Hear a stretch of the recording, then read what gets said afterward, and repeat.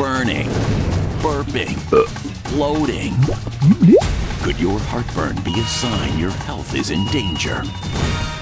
Dr. Freda Lewis-Hall, Chief Medical Officer of Pfizer, is back to help explain why that burning sensation in your chest could be cause for concern.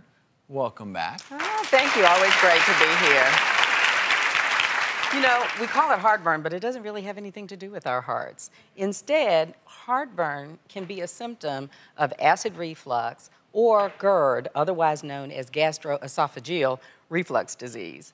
So acid reflux happens when the contents of our stomach, including acid, pushes back up into our esophagus. Now, more than 60 million Americans experience this at least once a month. Now, GERD is the chronic, more severe form of acid reflux.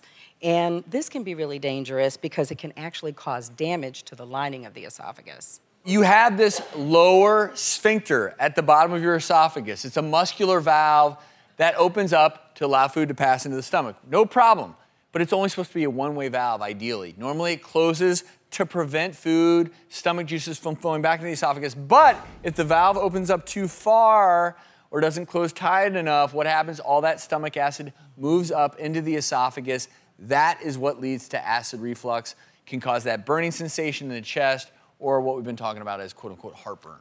In addition to those symptoms, you can have things like that sour taste in your mouth or a feeling of nausea after you've had a meal, or even regurgitation, kind of the food coming back up, burping, bloating, as we saw earlier, as well as sometimes stomach discomfort and upper abdominal pain.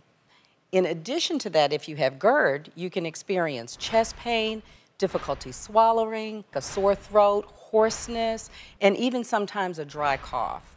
And sometimes people complain that they have this feeling like a lump in their throat that they just can't get rid of. They should talk to their doctors, they should get a diagnosis, and then a treatment plan that would work for them. Some daily do's and don'ts just may help you. Don't wear tight clothes or tight belts.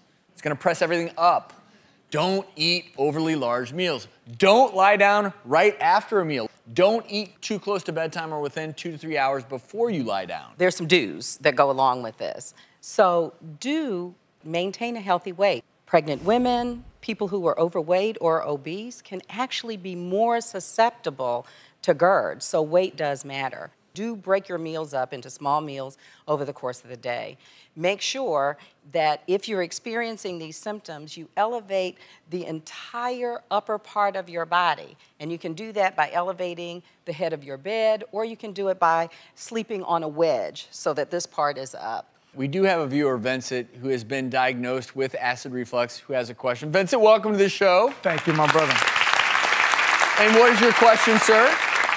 You know, when I do experience heartburn, it is extremely uncomfortable. The belching is quite embarrassing, especially on dates. What exactly should I not be eating?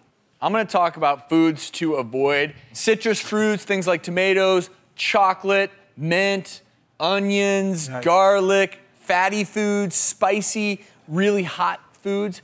Any of those trigger your symptoms? About everything. It's also really important to watch what you drink. Alcohol, carbonated beverages, coffees and teas. These are all things that can make your symptoms worse as well. And don't forget, don't smoke, because it can really worsen the symptoms of acid reflux and of GERD. Okay. The good news is, for a lot of people, subtle measures can really improve their symptoms. If left untreated, you'll have to remember, severe chronic acid reflux, GERD, can lead to narrowing of the esophagus. It can even lead to esophageal cancer.